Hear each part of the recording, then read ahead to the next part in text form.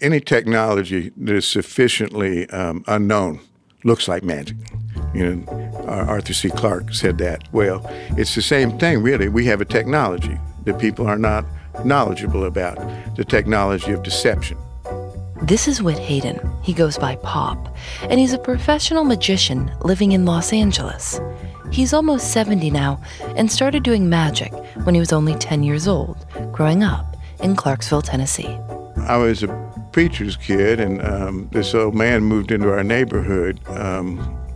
He was in his 80s, but he'd been a gambler his whole life, and, back in the 20s and so, and he was a total reprobate. He drank whiskey right out of a bottle and chain-smoked these little black cigars and cussed like a sailor. And, being a preacher's kid in Clarksville, Tennessee, naturally I gravitated toward his society, and he taught me a lot of things, and one of them was he taught me some little magic tricks, but he also taught me the shell game. Pop Hayden is one of the greatest shell game operators in the world. It's a game you've probably seen before. It requires 3 half-walnut shells, and you put a little pea or a little rubber ball underneath one of them and mix the shells around. The person watching tries to keep up with you and then guess which shell the pea is under. People bet on it. Yes, and that's a mistake. Why? Because you'll never get it right. You cannot win. It's a swindle. It's a swindle. It's a sleight-of-hand swindle, but you can't beat it by watching it. Pop Hayden invited us to meet him at the Magic Castle in Hollywood, which we were very excited about because it's a private club for magicians only. It's in an old mansion dating back to 1909 and has been a mecca for magicians since 1963. We went during the day, so we had the place to ourselves and could wander around slowly. It's like a maze. There's a secret door hidden in a bookcase, 5 different bars, lounges, a dining room with a $42 pork chop and very strict dress code, and also a classroom where Pop teaches what he calls a school for scoundrels. And sometimes he teaches a class specifically to teach police officers how to catch conmen. They're still playing these games on the streets today, so the police need to know as much as they can about it so that they can keep an eye on it. And we like to let them know that, most of these gangs are not dangerous. They're crooks, but they're, usually not terrible crooks. But the police need to know how. It's very hard for them to break up the games or to know how to approach the games or even know what's going on. For example, most people think that it's just one guy behind a table, and taking all the people at the table. Actually, everybody at the table is in on it. There's only one sucker at the table at a time. If you don't know who it is, it's probably you. At the Magic Castle, big theaters give way to small theaters and then tiny theaters where you can watch the magicians very close up. The largest performance space in the Magic Castle is called the Palace of Mystery. Will you just tell me again, what's it called? The Palace of Mystery. That was the parlor of prestidigitation. This is the Palace of Mystery. I'll come back around this way. These are all the dining rooms. This is our seance room. What is this? This is our seance room. We have seances in here to contact Houdini. We have seances almost every night. We always get him because it's a magic castle, of course, and this place is rigged to the hilt to replicate a spiritualist seance that you might have seen in the 20s. It's rigged in here. It's rigged in here. Oh, yes. Things float. The table rises and floats around, and all kinds of neat things happen. What happens when Houdini shows up? Oh, well, you hear his voice, and it's his real voice, actually. And, all kinds of mysterious appearances and apparitions and movements and things. It's very exciting. It's full of tricks like this, and every night people come to deceive one another and be deceived. A secret button under a bar makes an owl screech. There's a piano that's haunted by a ghost named Irma. Irma will immediately begin playing any song you request. The walls of the Magic Castle are jam-packed with portraits of magicians past and present. Some have requested to have their ashes hidden in the frames of their own portraits, and the Magic Castle agreed, so there are 8 of these, as Pop calls them, permanent residents. And he takes us to the portrait of Jefferson Randolph Smith, also known as Soapy Smith. He was one of the first true American gangsters. So why would you have a gangster's picture in the Magic Castle? Because of his facility with the shell game. This is the man we came to hear about. The magicians of the Magic Castle honor one of the earliest American organized crime bosses and con men because he was also an absolute master of the shell game. He revolutionized the technique and made himself quite rich off of other people's money in the process.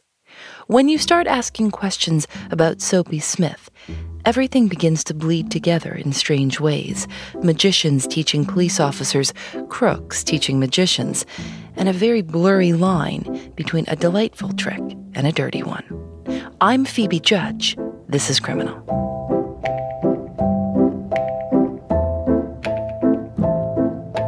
I wasn't sure if I was allowed to ask a magician how the shell game works, but Pop says the shell game is not a magic trick, it's a con game.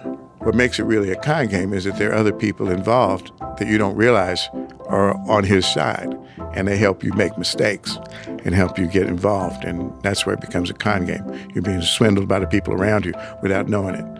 But the actual sleight of hand, what he would do that was when he was ready to kill somebody, he would reach in his pocket, take some money out, and get a second P. And then he would show the shells all empty and show the P on the table, but he had a P in his hand. So when he set the shells back down, he would load that P under one of them as he was setting it back down. Then he'd show the P under the first shell, and he'd move it around and steal it out and throw it on the floor amongst the peanut shells and sawdust, and it would just be lost. But there's that one P still under a shell that he has never touched. So nobody would ever guess that shell. And they'd go for the other 2 shells, and that's where he put the axe to their necks. This was Soapy Smith's innovation to the game, the addition of a second P, and that's how it's done to this day. It's a felony in California, larceny by trick. And just last month, a New York man named Andrew Jones was arrested for the 17th time in 30 years for scamming people out of their money with a version of the shell game called the 3-card monte. It's amazing to think that we're still falling for these games today, forking over our cash to charming strangers. Soapy Smith didn't stop at the shell game. He also ran a famous soap scam. It's what got him the nickname Soapy. Well, what he would do is he and some Confederates would gather a crowd, and he would start wrapping up bars of just plain soap. This is Catherine Spoody, an anthropologist and historian who studies the American West. She has a book about Soapy called That Fiend in Hell. And as he's doing it, he would wrap one of them in a $5 bill before he wrapped it up into the colored paper.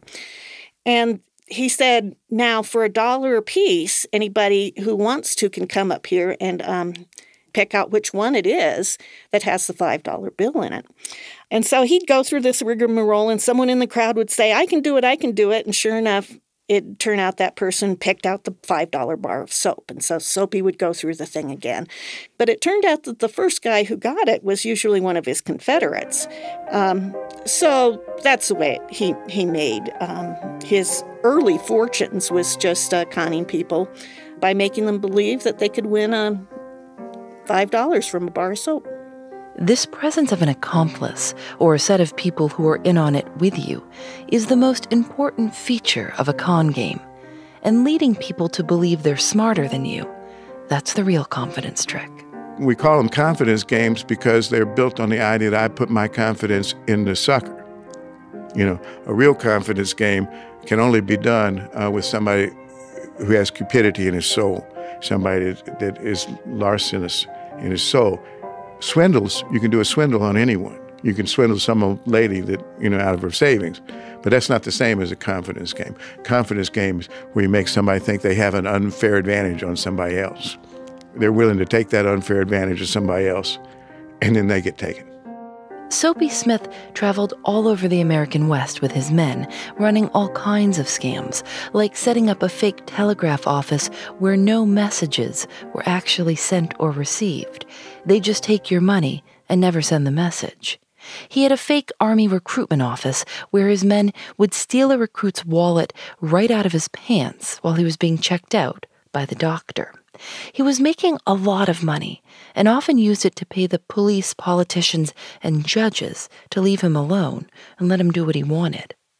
This corruption was so well known that Soapy was often included in political cartoons.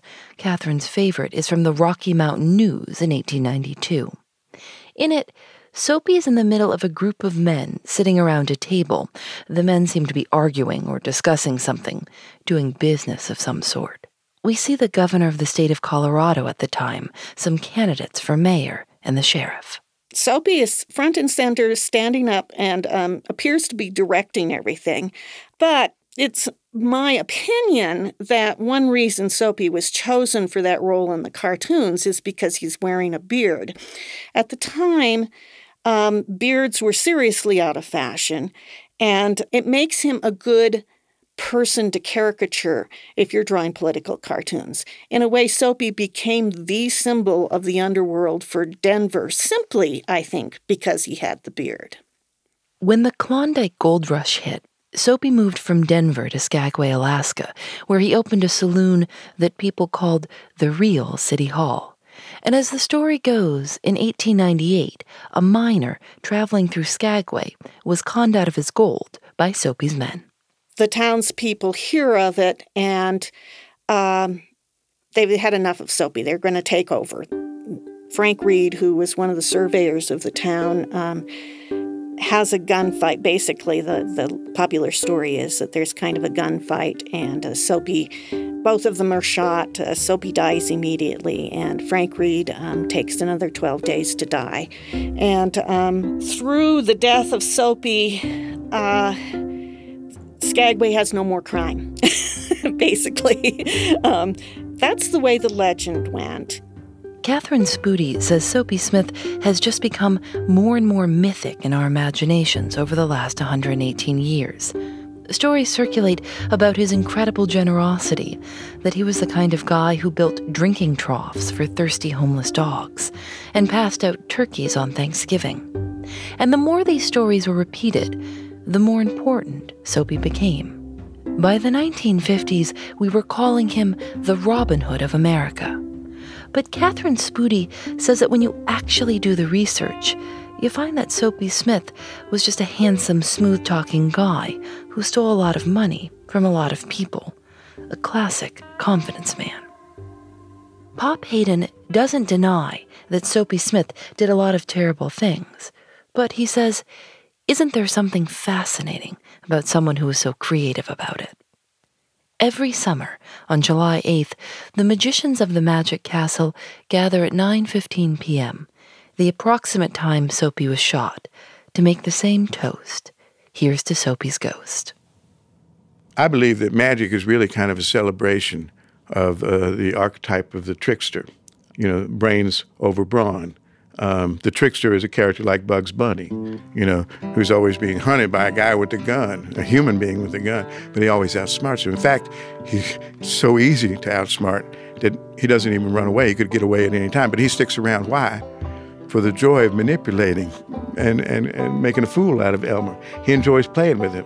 And the magician is kind of a celebration of that part of us that, uses our brains to survive and trickery to survive.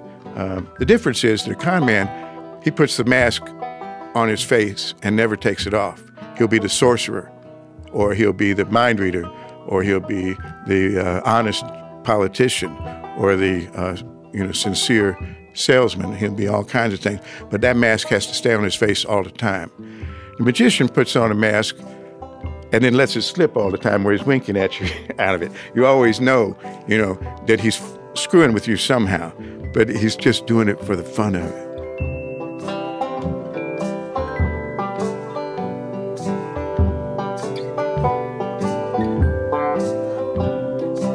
Criminal is produced by Lauren Spohr, Nadia Wilson, and me. Audio mixed by Rob Byers. Alice Wilder is our intern.